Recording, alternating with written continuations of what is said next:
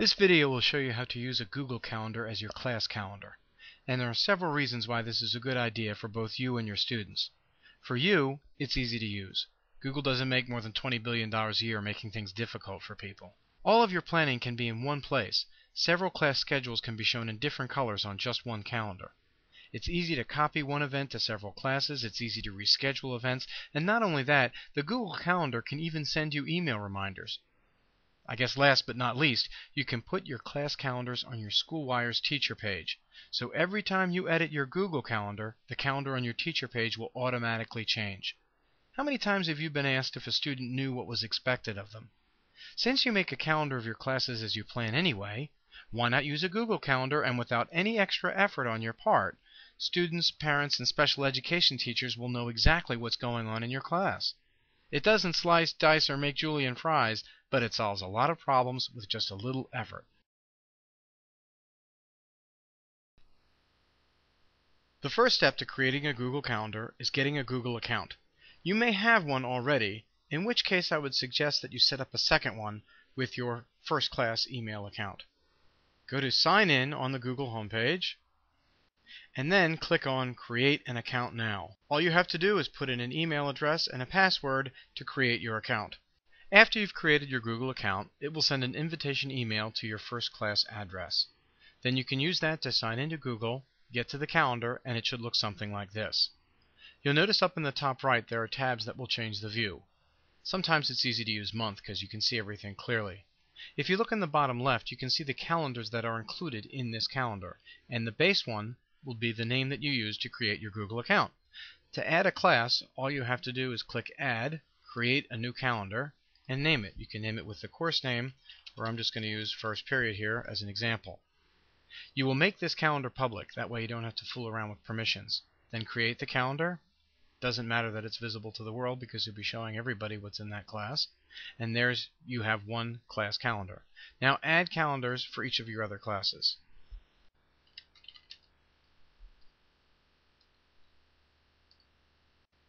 After you've created each of your class calendars, it's easy to add events. All you have to do is click on the date, and you can type in the event and choose Create Event or Edit Event Details. It'll give you more options if you choose the detailed view. So you can put down any event. That's what will appear on the calendar. If you want to put more detailed information, you can put it in this description box. And then just choose the calendar it will appear on. If you want to get an email reminder, you can just choose Email and choose how early you'll get that email. Then choose Save. There's the Unit 1 test. If I want to copy that event to the second period calendar, all I have to do is click on the event and choose Copy to my calendar.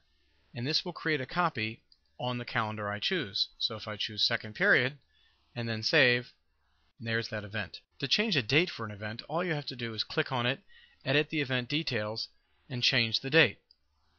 Click Save, and then it's moved. If this calendar gets too busy, if there are too many events on it, you can choose to have some calendars not appear. I can take off the second period's calendar from this view. Now there's really no payoff here until you get this calendar to appear on your Schoolwires homepage, and this is how you do it. Open up Microsoft Explorer, go to the homepage for the high school, and sign in. I'm sure everyone remembers their password. Then you can go to the Site Manager, which opens up another window which will allow you to edit your page. When you get to your teacher page, choose the Welcome page. That's the one you're going to edit. And then go back to the Google page. What you need to do is get the code from this calendar and insert it in your Schoolwires page. Go to Manage Calendars and then look at your base calendar, and notice here on the bottom where it has Embed this calendar. We want to follow the link to customize the color, size, and other options. And you'll get a page that looks something like this. The reason you have to get to this page is you have to go down to the Calendars to Display and unclick the one that is the base calendar and click for each of the other calendars, each of the class calendars you've created. Once you've done that, you need to click the Update HTML button, and you need to copy the stuff inside this box. This is a bunch of gobbledygook code that will allow the calendar to appear in your Schoolwires page. What you need to do is just right-click and copy. Then go back to that Schoolwires homepage and choose View HTML. When you click View HTML, you'll see the gobbledygook code that's behind your page. All you have to do is find a spot on that page and click Paste.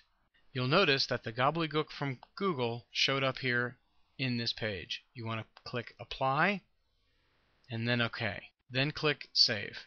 Then you'll notice that when students go to your teacher page, all of the events will appear on your calendar. Then students can click on any event to see the description that you've typed in. If they have their own Google account, they can even add these events to their own personal calendar. But that's not where the real payoff occurs. As you add events to your calendar, it will automatically show up on your Schoolwires page. Take a look at this.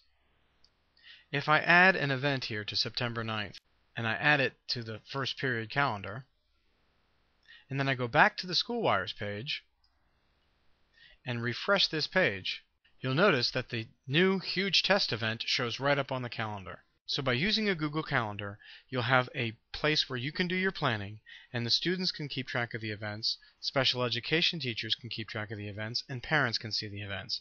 And it's just that easy.